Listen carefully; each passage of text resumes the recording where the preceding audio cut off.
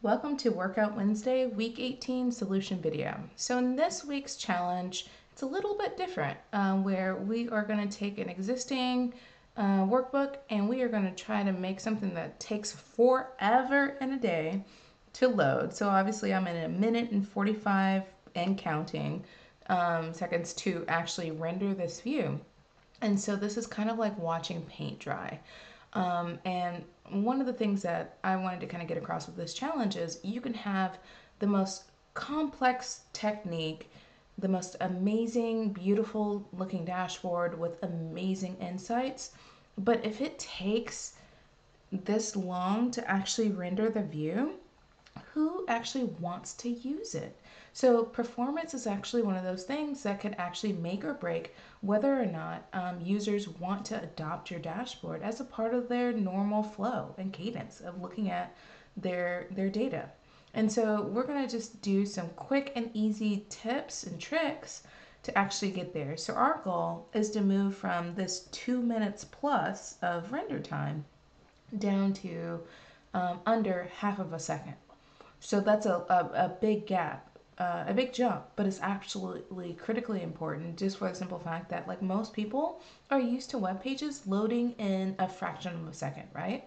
And so, like, if it takes forever and a day to load, people will actually stop using it, or they'll think something's wrong and hit the X button just to make sure that it's not them. So let's go through and let's get started.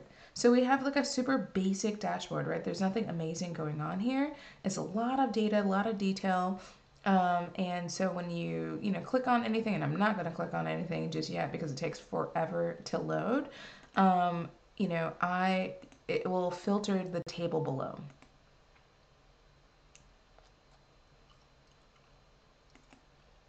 All right. So I'm going to actually click into this view. Clearly, see, when you have a poor performing dashboard, your computer doesn't like it.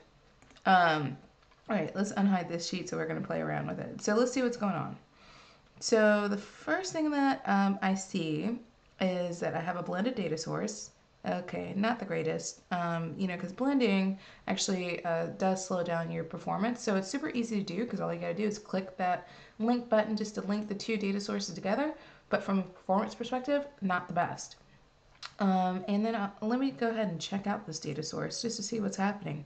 It's a live connection. So the first thing that you'll want to do is actually turn this into an extract. So if you don't need real-time data, like an extract works perfectly, right? It will cache it all together. It doesn't have to reach back into the data source, whether it's a database or a file on your computer.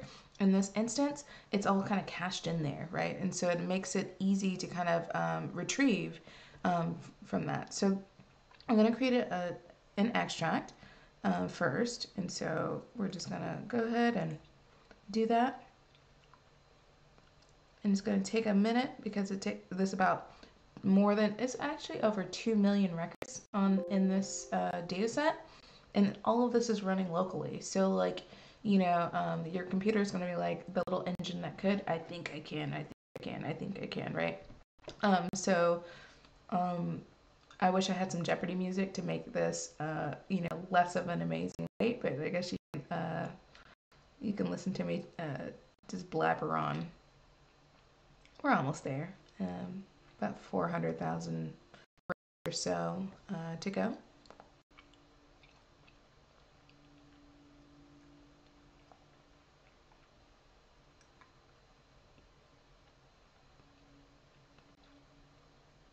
All right, so I have my extract created. I'm cooking with fish grease now. So the thing that in the challenge gave me a hint, I only care about the continuous United States and I only care about OBGYNs, right? So I am going to do an extract filter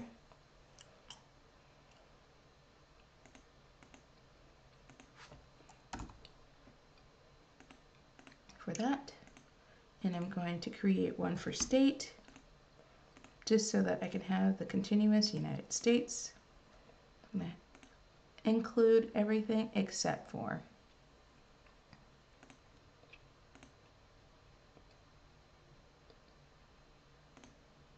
think that Puerto Rico is in there somewhere. Yep.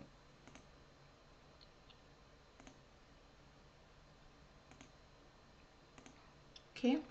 And the other thing we saw is that we had that blending data situation. So I actually want to bring that secondary data source and bring it as a part of my main data source.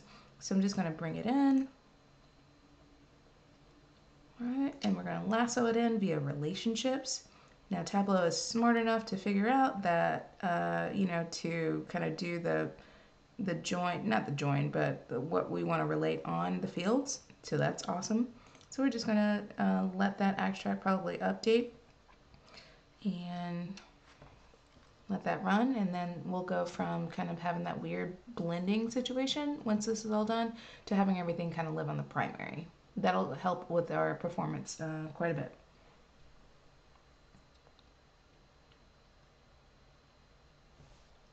And I'm just going to pause the video so you don't have to wait for this to actually happen. And we'll just jump. All right, we're almost done.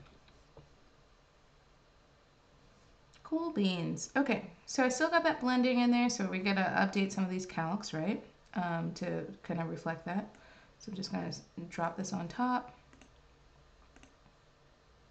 And then I'm gonna go to that providers per capita because I think that's also a secondary, it leverages a secondary source. And you can tell that something's activated. So I think it's that, just knowing what I know about this. And so I'm just gonna drop population on top of here. And now you can tell because the orange check mark is gone that nothing is using that data source. So I'm just going to go ahead and close it because we don't need it. Also, I see a lot of fields here, and based off of what I remember about both the table and this map, most of these things actually aren't needed. And so I don't need Tableau to spend any of its energy trying to like wade through all this stuff. So what I'm going to do is I'm going to hide all unused fields. So the only thing that will kind of remain visible and, from a processing perspective, impactful is just the fields that I'm using to support my views in the workbook. So now that's going to make things exponentially faster.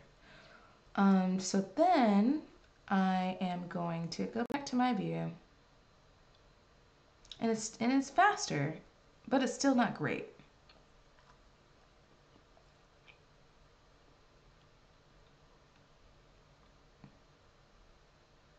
All right, so we got, let's just say 5 to 10 seconds. Again, not awesome, and we can do better.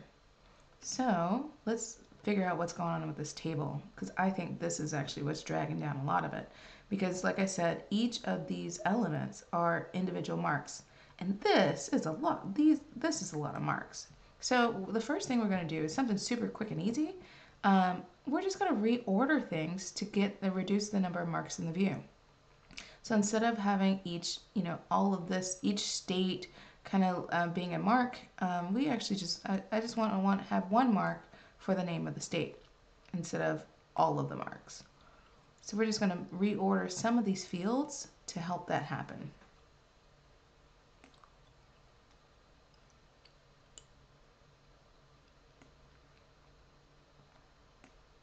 Oh, looks like I got rid of something.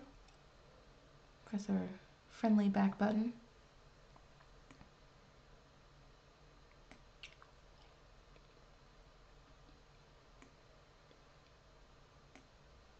All right, so this is going to perform a lot better because we have a lot less marks here, but we still have a lot of rows. So what I'm actually going to do is leverage pagination to truly control the number of marks in this view. So all I'll have to do is create a parameter and 2 calculated fields. So we're just going to call this page size.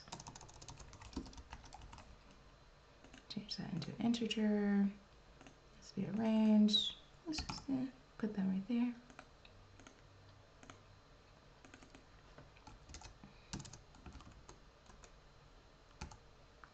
Okay, that should work pretty well. Let's create our first calculated field, and we'll just call this index.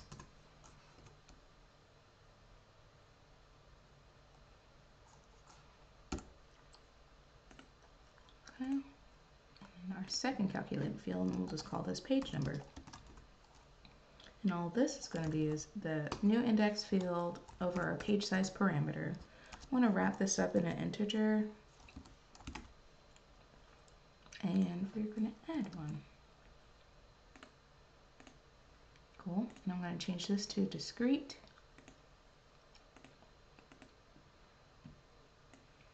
Just to see how it plays. All right, so it looks like all of this is 1, which is not what we wanted. So I'd probably just need to compute this using table down. And yeah, it looks like it's working, right? There's 15, probably it looks like 15 marks per view. I'm just gonna go ahead and filter so that I only have the first page showing. And then people can kind of use the filter control to, you know, kind of scroll through. Well, not scroll through, but kind of page through. All right. Okay, and then let's just go ahead and add our filter control. And of course, I would probably place this somewhere else, but for the speed of the video, like we'll just do it this way.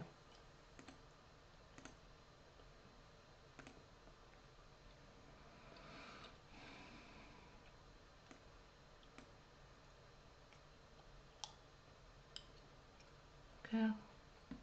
We can make it look pretty for some other time. I'm going to actually get rid of some of these quick filters because another thing that kind of slows down a dashboard, and a lot of organizations are kind of guilty of this, is having like 8 billion quick filters just in case, and that really slows things down. And so what you really do want to do is leverage like things like dashboard actions or something else in its place. So I'm going to get rid of this. I don't need this anymore because it's actually in my, you know, it's part of the actual data set in the extract filter. I'll keep city. And, you know, if I was feeling froggy, what I could do is, you know, have a view for, you know, gender. But let me take a look and see what's happening here. Oh, all right, so it looks like, oh, this is excludes filter values. So one of the kind of tricky things is that exclude from a performance perspective is a lot heavier than include values. And so what we'll want to do is change that to include values versus exclude, right? And so if someone kind of clicks on any of these things, then like they can kind of keep that moving. All right. So we've done quite a bit. We've got rid of our blended data source. We created an extract. We have an extract filter. We leverage pagination to control the number of marks in the view. We have, and you know, like we've done quite a bit. Now there's some stuff where if we're really getting fancy, you want to kind of take this to the closest thing to 0. One of the things that you could do is, you can, if you click on a state, you know, then the table appears, but if no state is selected, then the table can disappear entirely, right? So that's one approach. But, you know, just for the sake of the challenge to make it look exactly, almost exactly the same, but without, you know, kind of changing, you know, too much of the, like it looks the same, but the kind of the way it works is differently. I'm going to leave the table in there, but just know that there's even more things that we can do to kind of really performance tune this thing to make sure that it actually truly works, right? So I like the idea of getting rid of the table values because that just automatically eliminates all these marks unless something is selected. And also changing, if you can, like this stuff to be, you know, to be like, let's say vises, you know, versus like quick filters. But let's just, you know, let's see, like it's like now the moment of truth. And I want to see if this actually did what I thought it was going to do from a performance perspective. So I started my performance recorder. I went to help, settings and performance. And so it looks like it's running. So I'm going to just click on Texas, see how that works. You keep clicking on Texas. Let's check out Oregon. All right, so it's moving a lot faster. let's see, we got some quick filters here that we can select. So, and then let me just page through this, see how that works. All right, so I've done a couple of actions, so let's just see, moment of truth. Am I under a half of a second, or do I still have some work to do?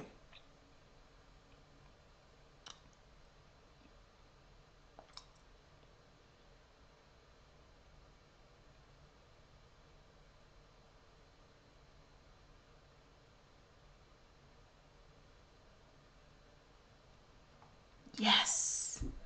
I am definitely under a half of a second. I am, so from a computing layout perspective, I'm under a tenth of a second, which is awesome. We got some, executing the query work. So, I mean, this is a dramatic improvement from something that takes 2 weeks, or not 2 weeks, but 2 minutes to render, to something that takes a tenth of a second or less to actually render. So that, just kind of shows just a few small tweaks in your workbook can actually lead to